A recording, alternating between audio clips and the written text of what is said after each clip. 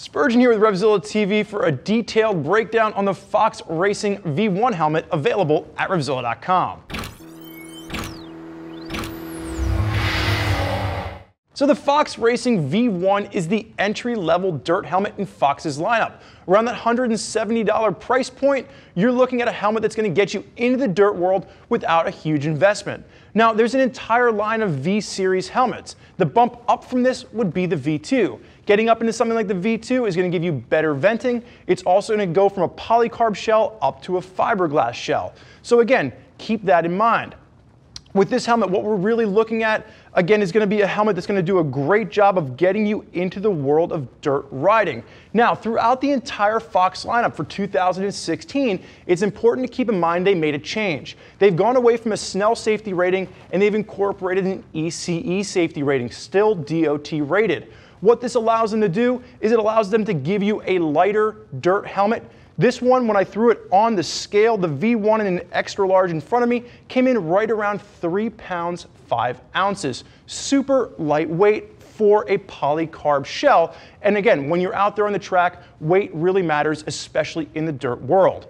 Now, the other thing to keep in note, the actual fitment for this. It's going to be intermediate oval leaning to the neutral side, so it's a little bit rounder as opposed to long oval. Still going to work for the majority of the American market out there, but it's important to keep in note, one of the places where I really noticed this helmet kind of fitting a little bit differently was right along the chin. It's a little bit snugger, and I think one of the things you can really see Fox doing is they're aiming this more for that teenage market. Again, for that entry-level rider, probably going to be in the teenage world getting into the dirt for the first time. You can notice it's just a little bit snugger down into the chin bar area. Now, as far as the construction is concerned, what we're looking at with the V1, polycarb shell, 3 different shell sizes, 4 different EPS liners. This is going to allow them to get the helmet a little bit snugger, a little bit sleeker, not going to be as big and bulky, giving you that big mushroom head look with those different components all into place. So even though we're looking at, again, the entry-level helmet in the V1 lineup, this is still going to have a lot of nice detail to it. The other thing we're going to see is venting, and this is really where you're going to see the V1 kind of coming in. Right at that beginner level, you're going to have 9 vents up front. It's going to help to push airflow through. You're going to have 4 vents up on the brow, and as I move the visor up and down, you can see you're going to have 2 vents right at the base, or right at the top of the brow, and then up a little bit higher along the top of the head, you're going to have 2 more vents. You're going to have vents along the chin bar, again, just helping to push everything through. When we open up the inside of the helmet, when we pull that liner out, you're going to see exactly where those channels come into play. Now, turning it around, again, that adjustable peak visor on this, you can kind of set it where it works best for you, both to block the sun as well as to just kind of not catch on the air. I know I like mine all the way up, otherwise it just catches the way I ride and it pulls up on me. But you do have that adjustment available with the V1. Around to the back, you're going to see those 4 exhaust vents, 2 at the top, 2 at the bottom.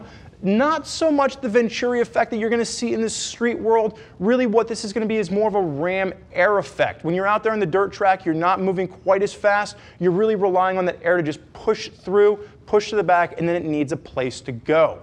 Again, $170 price point with the V1, and there's still a lot of features baked in here as far as a solid base level entry helmet. As we pull this apart, what you're going to notice, first and foremost, the cheek pads on this. And I commented earlier to Ed in the studio, we were talking about this helmet. The cheek pads are super easy in, super easy out, especially compared to some of my more expensive helmets. You have 3 main snaps holding the cheek pads into place. They're just base cheek pads. They're just going to be a nice dense foam to it. If you want to bump up to something that's going to be antimicrobial rather, you want to take a look at the V2. Still nice sweat wicking, but again, just a basic cheek pad for the V1. And as I pull out both sides, you're going to see the chin bar on that. Really nice finish to the chin bar. Really nicely done, nicely finished throughout. They don't really cheap out on that. And as I rip out the interior on this, you're going to have 2 snaps below the occipital ridge in the back. And then you're going to have 2 brow snaps, which are simply going to hold it in place nicely.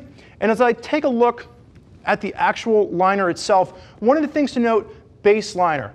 Single density, really kind of a lightweight to it, not going to breathe air as much through. When you get up into the higher level liners, they use more complex materials and they're going to simply be designed to push airflow through more. So again, very base liner with the V1 that we're going to see.